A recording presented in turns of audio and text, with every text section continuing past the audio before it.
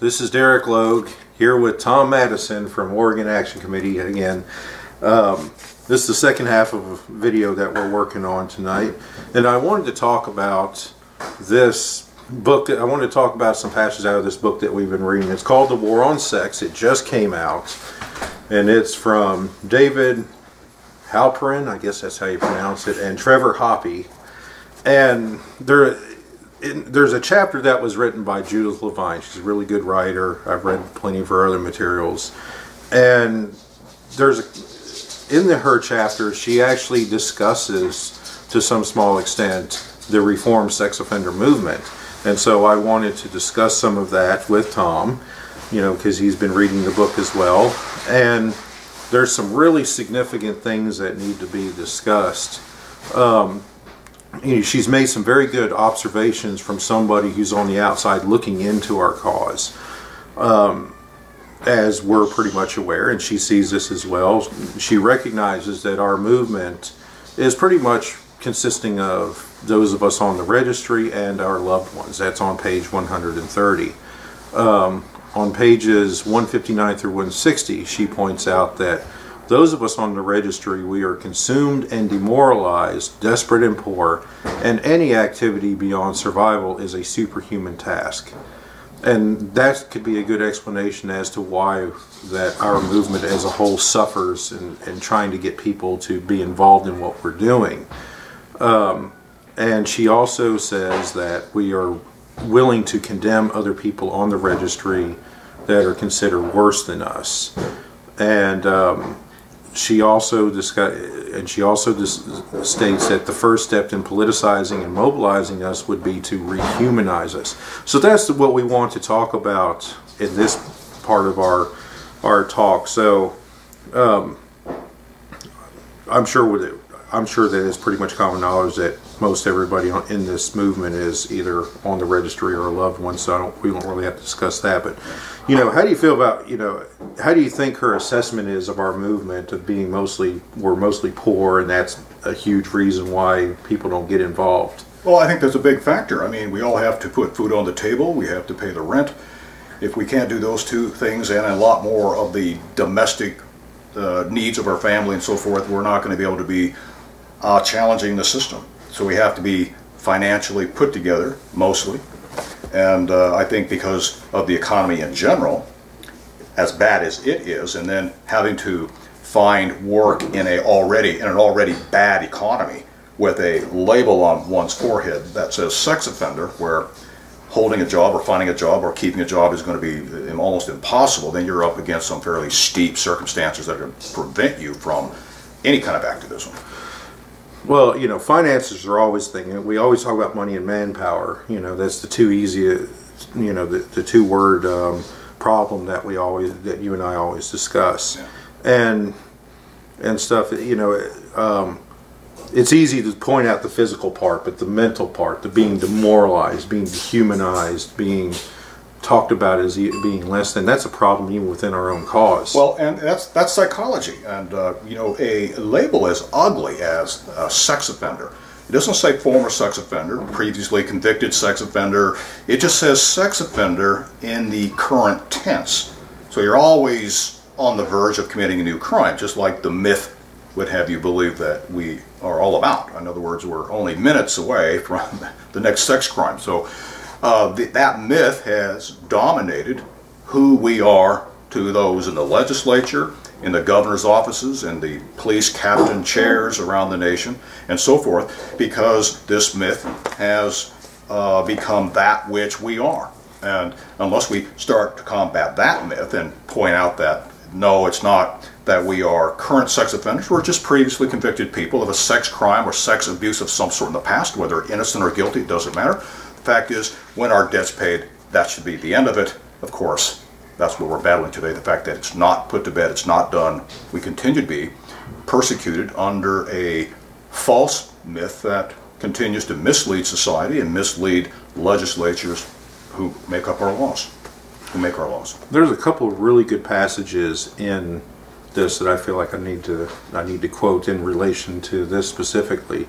She said, there's a lot of self-guilting within our movement, and And I've seen this every time that I don't seemingly take responsibility, and we'll talk about that in a minute, for past offenses. She writes, just as the law makes few distinctions between serious crimes and obnoxious or simply unconventional sexual behavior, even the sex offender who has harmed no one rues his mistake or stupidity, implying he deserved punishment, not not forever.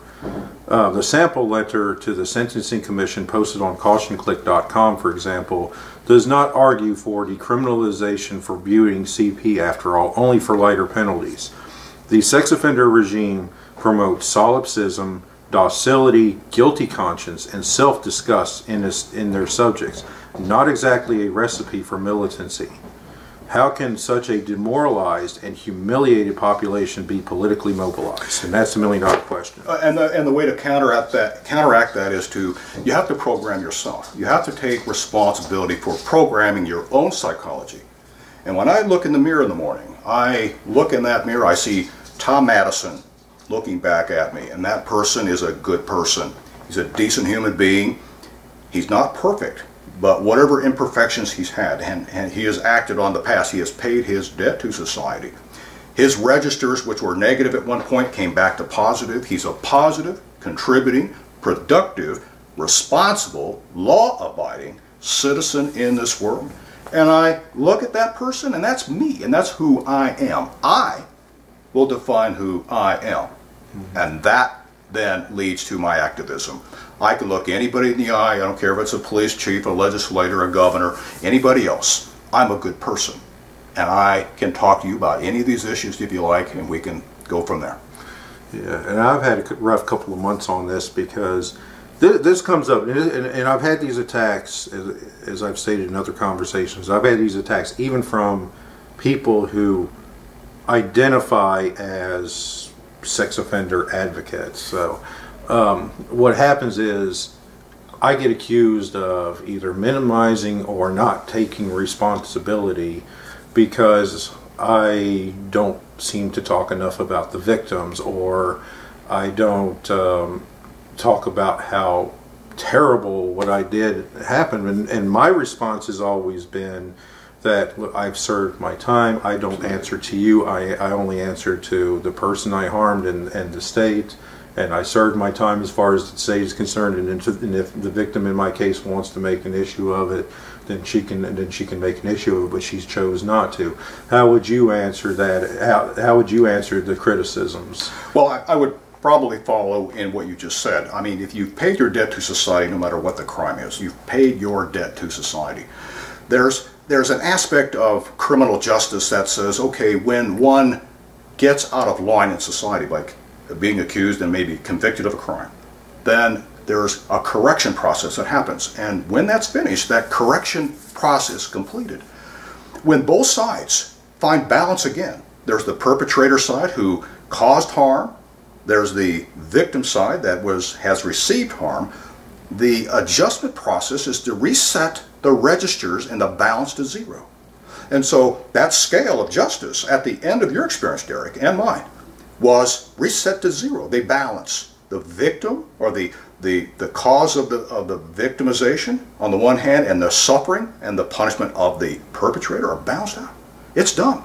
Therefore, you should never have to account for that victim in the past, that misdemeanor in the past, that felony in the past, if it's paid up. So concepts of basic justice are resetting the balance between the loss and the gain, making it even again. That's the completion of justice. And I think that's what's so lacking today when you have people who support the increasing numbers of laws that deal with victims of sexual abuse. Somehow they want more than the bargain. They want more than the traditional criminal justice bargain of well, our victim, our sex victim is not just a victim in a normal sense. It's a victim in an unnatural supremacist sense, a supreme or sacred victim. And because of that sacred victim on that side of the equation, this balancing of scales, this scale system that you mentioned, Tom Madison, well, then there must be an equal counterbalancing perpetrator, a demonic, a satanic, evil perpetrator. And because our sacred victim was was violated in some ways, then there needs to be extra legal mechanisms to counter out that balance. Yeah. So the problem is thinking of victims of sex abuse as beyond just an ordinary criminal victim, and get away from this special sacred nature that we seem to assign to these people. And with that comes the extra legal penalties, such as the registry, that we all receive on our side of the fence. You know, and you could correct me if I'm wrong on this, but you know, when you hear the criticism coming even from within our movement, you know, I personally see that as part of this demoralized thing. You know, we're taught, you know, as people on the registry, you're scum of the earth, you're perverts, you're this, you're that, and you know, you're going to reoffend and all this stuff. And what passes for treatment oftentimes in prison is also demoralizing, and so now we talk the treatment talk. So, you know, so now you hear people in the movement also accusing people of minimizing and denial and all these other terms that you learn during therapy and stuff. When you've spoken to people. I know people call you on the phone for Oregon Action Committee and they want to get involved, or they just want to talk to somebody.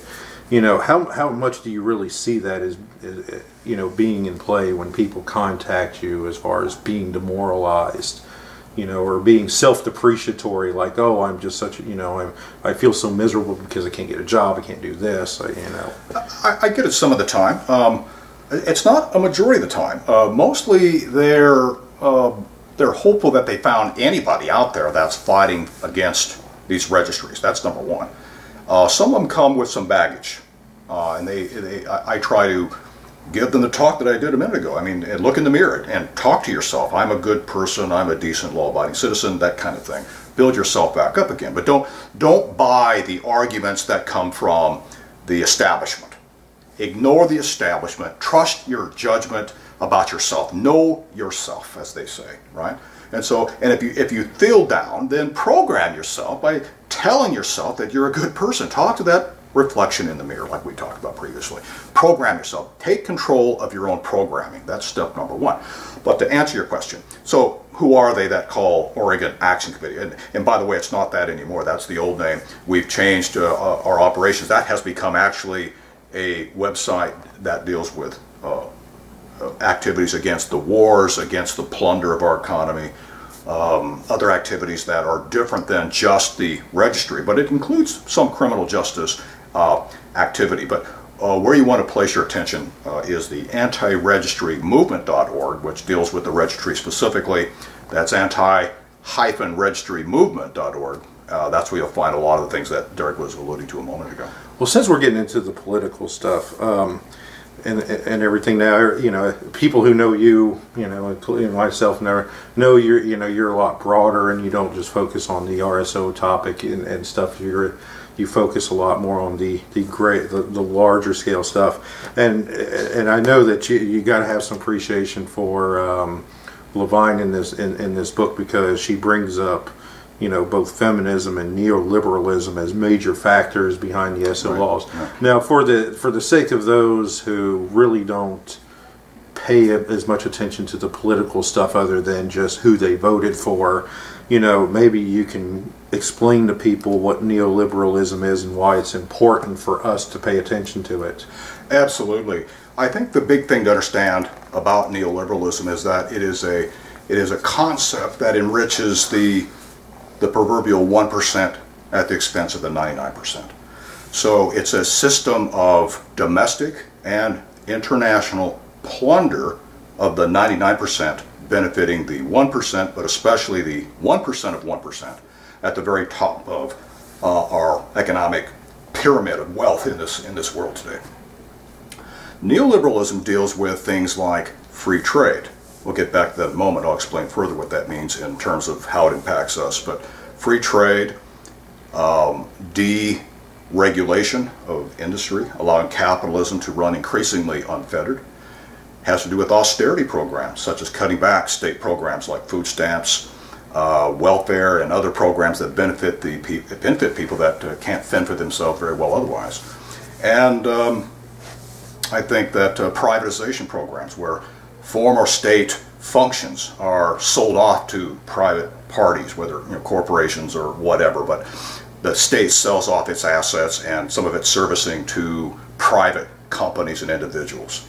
So you got free trade, deregulation, privatization issues, and of course what ends up at the end of the day when so much has been taken from these programs is austerity programs. Austerity given to the 99%, where increasingly the 99% have to fend for themselves in increasingly difficult circumstances. So now the question is, well, given all of that, free trade and the deregulation, all of that, how does that tie into the registry as a specific example?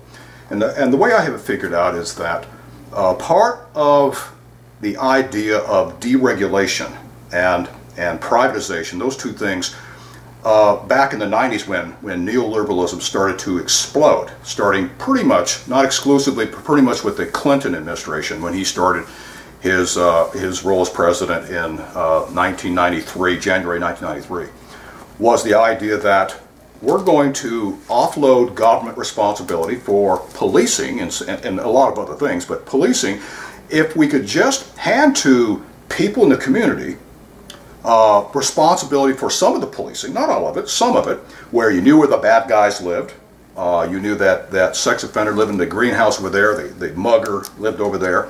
If we could offload policing, decreasing the cost of criminal justice, then we could benefit by a more efficient society and have people taking some responsibility for themselves. It's kind of the concept of at a grocery store where some stores ask you to bag your own groceries. Well, this is that concept. I'm going to offload the cost of the store's cost of having a bagger. No, you're going to bag some of your own criminal justice goodies into those bags. So we're going to offload it to you. So when it came to passing the Violence Against Women's Act in 1994, which was an omnibus bill containing not just violence against women laws, but also the Wetterling Act, which put some teeth into a federal law that would categorize and put into a database all sex offenders from around the country and federalize the sex offender registry, basically. And that was the head of the Megan's Law, which would eventually make those same persons on the registry available to a public registry, a public online registry.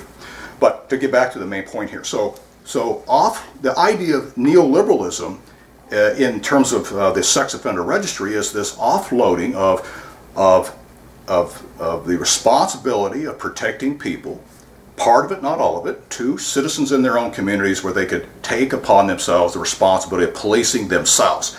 It's kind of a neighborhood watch program, except specifically tuned to sex offenders in your neighborhood.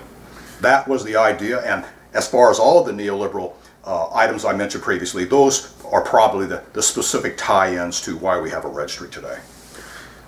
Well, since you put it that way, it really helps me understand it a lot more, because now, I could see two really good examples that pop up in the top of my head where they're doing just that with the privatization. Obviously, people will think prison, private prisons as an example. That's a pretty good one, but, closer to us, two things that I came up with just in listening to you was the state's outsourcing the sex offender registry to Offender Watch, a private organization. So now, Ohio, for example, pays roughly $500,000 a year to this company that runs the software for the registry and stuff. On a smaller scale, what you were seeing was Parents for Megan's Law, a private organization in New York doing compliance checks operations, which is the function of law enforcement and not of average citizens. And even though Parents for Megan's Law was using retired NYPD officers, well, you're still a civilian. Well, but and that's very important, because what he's talking about is, if you want to take what you said and broaden it, it's the corporatization of our society. What used to be government function now increasingly is this fascist corporate governance that we have today. So Parents for Megan's Law, organizations like that, it's this frightening corporate takeover of essential government services that to me spells only misery and trouble ahead. Well, Offender Watch, at least not at this time, hasn't taken to the stock market. That would take things to a whole different level, because Geo Group, of course, and the Corrections Corporation of America are privately traded on the stock market. So. Yes, they are. Yes, they are. And perhaps in the future, these groups we talked about would also be, becoming successful in their own, as they look at themselves, becoming able to raise money in the stock market of some sort, and then franchising that idea around the country. Imagine that. So those groups we talked about being franchised in Oregon, California, Texas, and so forth. That's where I think this could go if we're not careful with allowing neoliberalism in its application of criminal justice and these blacklist registries to go further than they are. We need to reverse course and get tough with understanding, understanding first what is going on as the neoliberal application of criminal justice goes, and then using that knowledge and pushing back against these laws. Yeah, when I grew up and I learned, in my government class in school, you learned the political spectrum. You got radical as the far left, and then liberal as the not so far left, and then you got the moderate, and then going to the right, you've got conservative, and you got radical. That's always the traditional. So when I hear neoliberal, I'm always thinking neo obviously means new, and liberal I always think is being on the left. Yeah, and that's I think that was designed intentionally, because the people that would be against the corporate takeover of our country would be the traditional political liberals, which are concerned about liberty. Freedom, liberty, property rights, Bill of Rights in terms of civics and so forth, and protecting those rights. So neoliberal, well, new liberal, that's what it seems to be. It's a political concept. Oh, good, we applaud more freedoms. When the opposite is true. What's happened with neoliberalism is it's a flipping upside down of what in the past was the political in control of the economic. So we had a period of time, let's use an example, the 50s, 60s, and 70s as a time when our political system controlled what economic functions were all about. In other words, it was regulated capitalism. The politics, the political layer, controlled the economic layer. And what's happened with neoliberalism, it's been turned upside down. So today, the economic goals and theories control the politics, the political. So our liberties are now in the hands of economic philosophy, not political philosophy, not liberal, freedom-oriented political philosophy, but in economic efficiency, profit, those kinds of things. That's what runs our society today. So it is in charge, the economic is in charge of the political, I think is the shorthand here. That should concern everybody. Yeah, it would certainly concern me too. It really helps me understand this a lot better, and I'm glad I asked that question. I feel it was important because it was written in that book, and I honestly didn't fully understand it and stuff. So, I think that we've covered it pretty well. But you think there's anything that you would want people listening to this, what you would want them to know in regards to how to address this issue and everything? What should they be looking for? How should they be keeping closer tabs? What's a good, what would you suggest on being more educated on this particular topic? Well, and certainly read the book that Derek has held up several times here. It's probably one of the best books I've come across in 20 years, quite frankly. But especially the first two chapters, where Roger Lancaster writes that first chapter, chapter 1 in the book. Very good summary, but also nails the key points about the registry, what it's all about, its politics, and where we're going to go from here. And when you do that, I think you'll have a pretty good grasp of at least the general points. To answer Derek's question about what can we do about it and what should we do as a movement, I think there are a few things, but I think the number one thing is I think we have to find the courage to strip off the anonymous mask, maybe not the Guy Fawkes mask necessarily by itself, but I'm anonymous, I'm Jerry Smith 123 on Yahoo. I think we have to be Tom Madison and Derek Logue in person. We have to face the public. Hi, I'm Tom Madison. I'm a registered citizen. How are you doing today? Be forthcoming, be honest, and be able to do that at a testimony table in front of a legislature, or on the street and meeting Joe Sixpack and his wife Patty Sixpack and talking to ordinary people. They may not appreciate you. They may disregard you or hold you as someone they don't like. They intensely don't like you. But I think that process has to start, and we have to find the courage to be who we really are and say who we really are and go forward from there. Well, you know, we've been having a lot of personal conversations during the time that I've been out here visiting, and one of the things that you said that really stuck with me, and to us it's common sense, but maybe to other people not so much, and stuff. But something you said, I thought it was really good. You do something a lot of people don't do, and that's you extensively read stuff from the other side. You'll watch videos of people you don't agree with and listen to what they say, not just to sit there and say, oh, he sucks, but you actually listen to what they're saying to see what their standpoint is. I'm a natural contrarian, so I think in contrary terms. Whenever I hear, I mean, it could be any side. It could be side A. I'm already in my head, I'm arguing side B. I mean, how can I attack that view, regardless of how I really feel about it or how it really benefits me? So I take a contrarian, argumentative approach to anything I hear. It could be about tonight's dinner. I mean, what else could we have had tonight? That kind of thing. So, but it's important to voice in your mind, if you can, and maybe practice is required, to see the counter arguments and argue with yourself in whatever is said. And I think that strengthens your position in understanding both sides, because things like criminal justice and specifically, you know, the sex offender registry and why it came about, they're complex. It's not just facts and figures. It's emotion. It's hurt. It's pain. It's tears and suffering and all the rest of it for all of us. Not just the victims of sexual crime, but also we on the registry too. Our families suffer when a member is on this public registry, the sex offender registry. So I think that pretty much says it. Yeah. Well, I appreciate you sitting down and taking the time and talking with me on this. You know, it's always a good learning experience every time I sit down and we have a good conversation.